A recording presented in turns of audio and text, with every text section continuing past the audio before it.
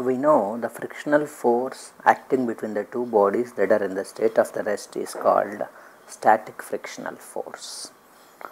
So, let us imagine a rough surface. On that rough surface, let us imagine a body. Right now, these two bodies are in the state of rest. What is the frictional force? What is the static frictional force acting between them? I want to tell you one simple point that if no external force is applied on the system, there is no frictional force. Friction only opposes the relative motion. When there is somebody who is trying to move the body, then friction comes into the picture and opposes the motion. In this case, there is no one trying to move the body, therefore there is no frictional force at all. So what happens if somebody applies some F? Then the body is tend to move because you have applied a force. That force will try to move the body. Whenever there is body tended to move, whenever there is trying to be a relative motion, then friction comes into the picture in the opposite direction. This is the direction of the frictional force. How much is that frictional force? If suppose the body is in the state of rest, that is called F static frictional force, who is directly equal to normal reaction. You know what do you mean by normal reaction? We have discussed in the previous videos that the upper body applies a force mg on the lower surface. The lower surface reacts by applying a reaction of equal magnitude but in the opposite direction, which is perpendicular to the surface. That's why this is called as a normal surface and normal reaction. We know frictional force is directly proportional to normal reaction. Therefore, we can say further that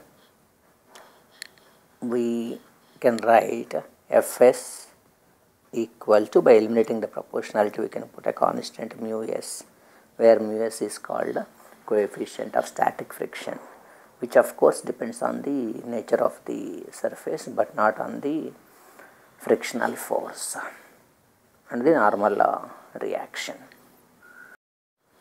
Let us assume that the mass of the body is equal to say 1 kilogram and coefficient of friction is something like 0.3.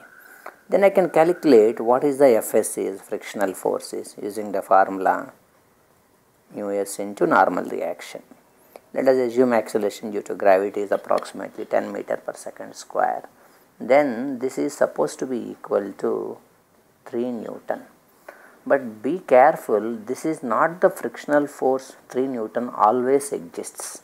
This is actually called maximum static frictional force. Actually called maximum static frictional force. Sometimes also being called like a limiting frictional force. So what do you mean by this maximum frictional force? How to understand it? Let us consider a small situation, the same kind of a diagram. Let us imagine a body. You are applying a force like this. Frictional force is acting in the opposite direction. Let us try to generate a small table that you have applied some force. Correspondingly, what is the frictional force is? I want to draw a small table. Suppose I have applied 0 Newton.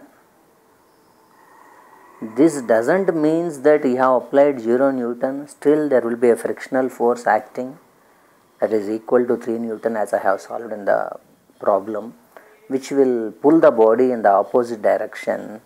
Thus this happens that you are trying to move a body, then the friction comes into the picture. If you have not applied any force on a body will never move itself in the opposite direction because friction will never comes into the picture at that point. The frictional force also becomes 0 Newton and keeps the body in the state of rest. If you have applied 1 Newton force, then the frictional force also becomes 1 Newton and still the body is in the state of rest. If you have applied 2 Newton, frictional force also will become 2 Newton and body is kept in the state of rest itself. If you have applied 3 Newton, frictional force also becomes 3 Newton.